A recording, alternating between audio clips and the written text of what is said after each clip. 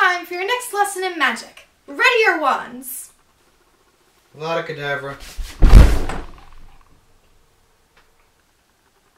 Mr. Otter!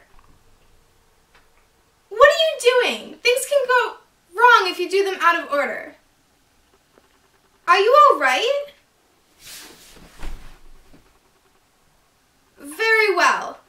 Do it right this time. Bombada! Much better. How was that?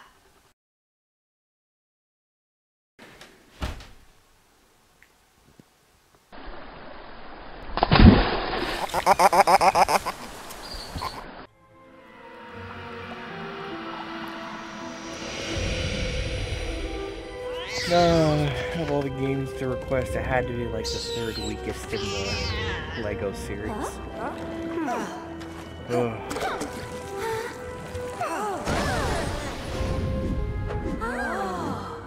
Hello, Traveler's Tales. I saw you last night. It's not a fond memory. I suppose that's as appropriate a way as any other to start out this review, but...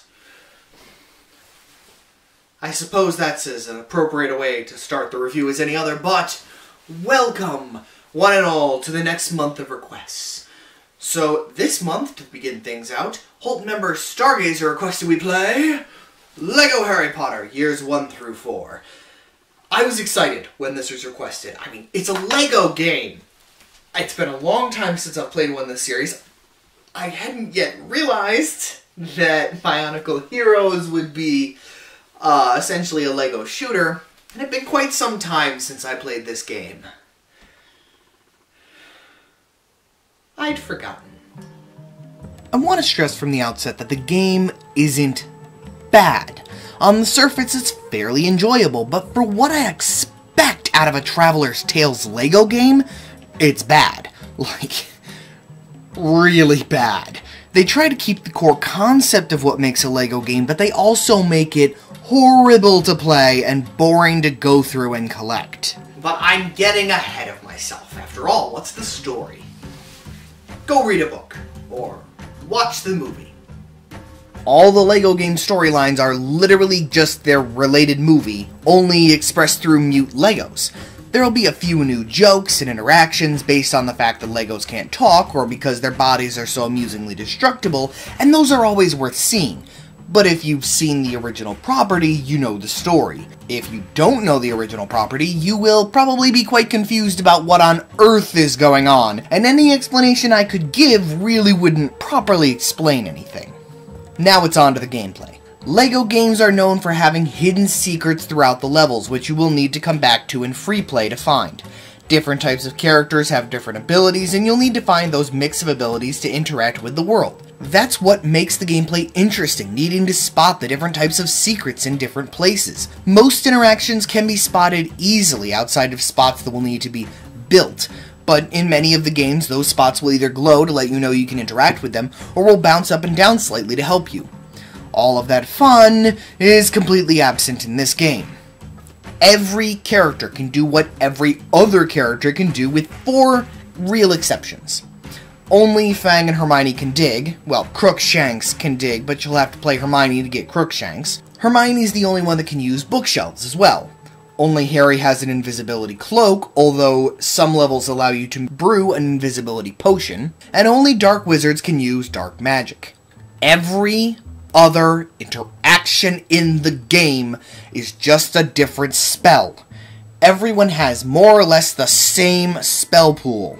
Some characters will have some spells others don't. For instance, Harry has Patronus, but doesn't have Ridiculous. Ron is the opposite of that.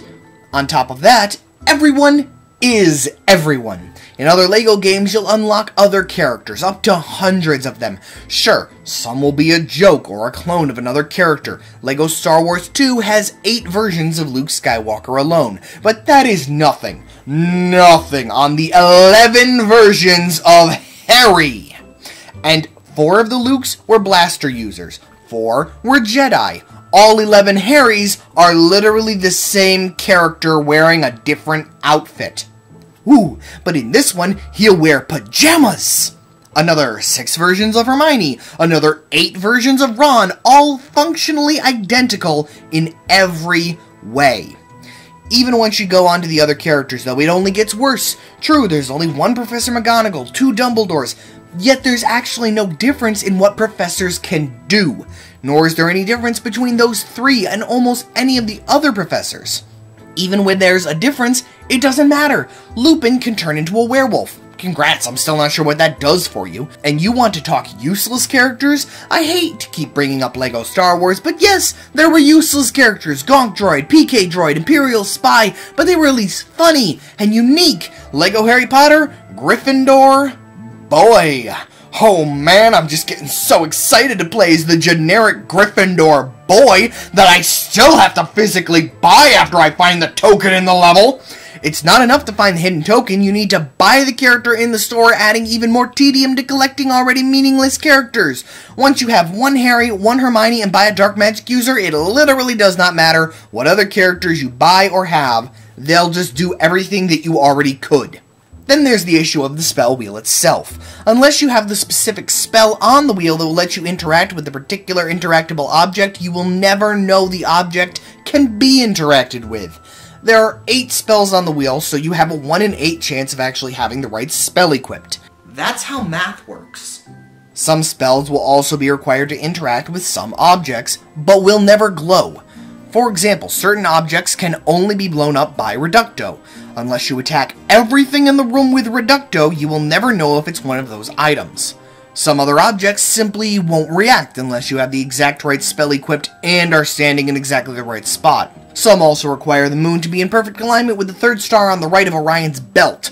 Over and over, Myth and I got stuck trying to play the game, looked up the solution, and found out that it was either something we had already done, but somehow hadn't triggered to progress the game to go on, or it was an object we'd been trying to interact with using every spell on the wheel, standing in every spot around it, and somehow even when using the Wii Remote to directly point at the interactable object, it would not let us interact with it until it felt good and ready. So essentially, if you wanted to go through this game in free play to find everything, you would have to go over every step of the room, slowly facing every possible direction, and holding there for a few seconds to see if a glow popped up in each direction, with most of the spells on your wheel. One at a time. Or play with a walkthrough in hand, taking what little joy out of the game there was left. Then there's the hub world. All of Hogwarts.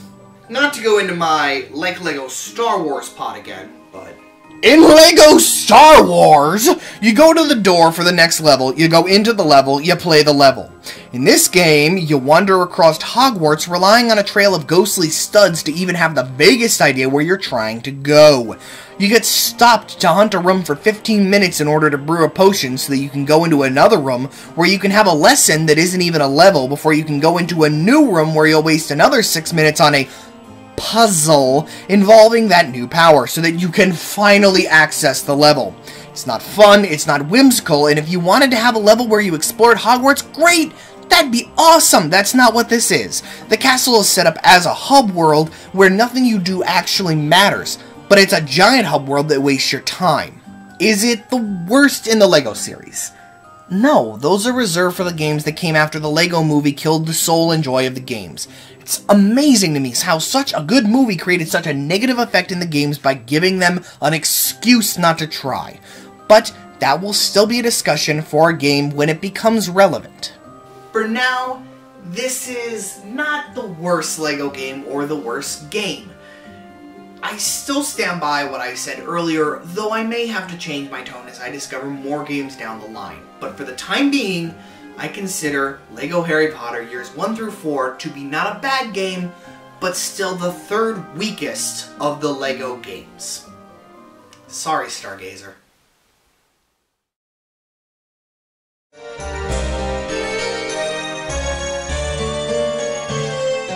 Hi! While not a truly bad game, LEGO Star Wars, LEGO Harry Potter, that's his